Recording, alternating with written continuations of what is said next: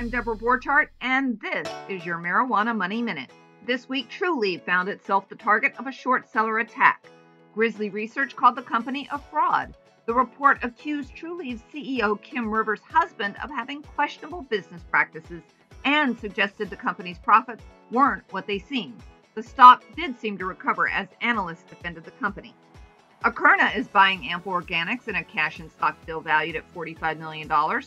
Fire & Flower announced its third quarter revenue increased 443% to $13.7 million. The company also delivered a net income of $10.2 million over last year's net loss of $22.5 million. Hexo reported its net revenue for the first quarter decreased sequentially to $14.5 million from $15.4 million. The net loss for the quarter was an eye-popping $62.4 million.